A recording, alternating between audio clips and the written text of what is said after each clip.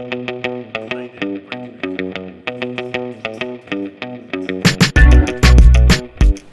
a small rural business unit in Sussex, Rob Gearing and the Spartan team are building bipods. Lots of bipods for a growing domestic and international market. We first met Rob in 2015 hunting ibex in Kyrgyzstan with outfitter Tomos Vetic and Tier 1's Craig Coote. Rob's company has continued to gain momentum and is now producing thousands of bipods every month. We catch up with Rob after a productive trip to the United States, spreading the Spartan message. While he was there, he filmed this close encounter with a bear and her cubs. It shows that this mountain climbing adrenaline hunter still enjoys pushing the limits. Mr. G in Montana, and I'm doing this for the British Fieldsports Channel, my friend David Wright and Charlie, and I hope that you'll put this on.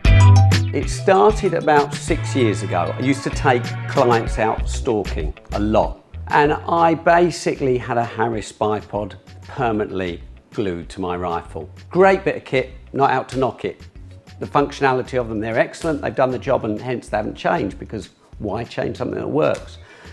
But I got really fed up with the bad balance of the rifle. I got really fed up with the thing sticking in my shoulder. I got fed up with its weight. And I also got fed up with that ding, watching a roebuck disappear. Or even more importantly, a client going ding, watching a roebuck disappear when I'd spent the last hour and a half getting somebody into one. So I thought there's got to be a better way. Long story short, we bought one of the noses of Concorde, turned it into a lovely piece of art in a different world. This was a different Rob Gearing life. And it was outside Ascot, outside the Royal Albert Hall, but we mounted the whole Concorde nose on an Olympus engine bearing. To cover that bearing up, we put 2 clamshells around it. We didn't want nuts ruining the lovely lines of the Concorde. So the guy that did it for us used 2 rare earth magnets, and these things were hugely impressive. I mean, 16 kilos and tiny little magnets. And I said, make me a bipod that goes in my rifle with a magnet. That was the end of my genius. I promise, end of my genius. He made a little Heath Robinson bipod that I then used for a couple of years with clients, and everyone was going, oh my God, this is good, this is good. I thought, I better get this patented. I patented fixing a tripod, bipod or monopod to a rifle, to a camera or to optics via a magnet. So I jumped in the tiniest boat imaginable with no money and started paddling, and I paddled hard. I paddled really hard. And people jumped in that boat with me to help me, such as dear old Craig from Tier 1, did a brilliant job.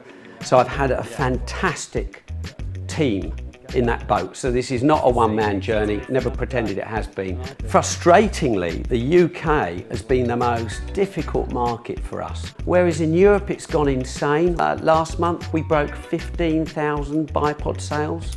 I mean, we're 3.5 years old. We've sold 15,000 bipods. And really, the Americans still don't know who we are. I mean, I was contacted, the first serious contact I had from the States was from the US SEALs a couple of years ago.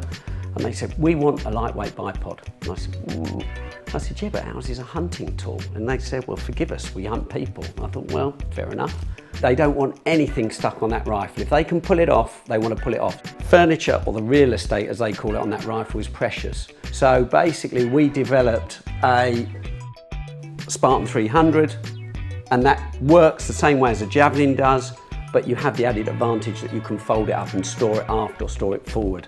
So it's a get you out of trouble bipod, which is effectively what all our bipods are. They're a compromise. We don't pretend that we produce the ultimate target bipod.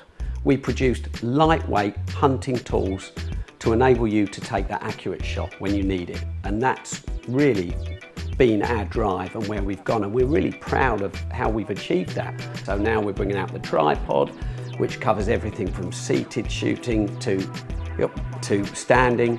We're now working with a fantastic material to produce a tent to go around our tripod. Why not? The tripod breaks down to 2 trekking poles.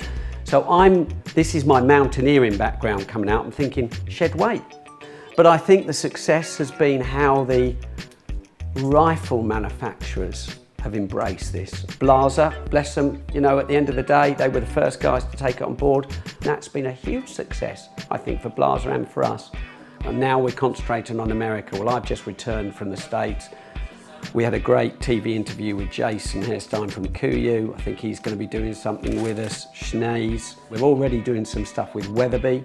You cut me in half and bipods will fall out of me at the moment. And all the time that is the way I feel I'm enjoying the journey. I'd like to get out and do a bit more hunting again and doing the things I'm really passionate about, but I'm meeting great people that I really like and enjoy being with, that share the same views and values that I do.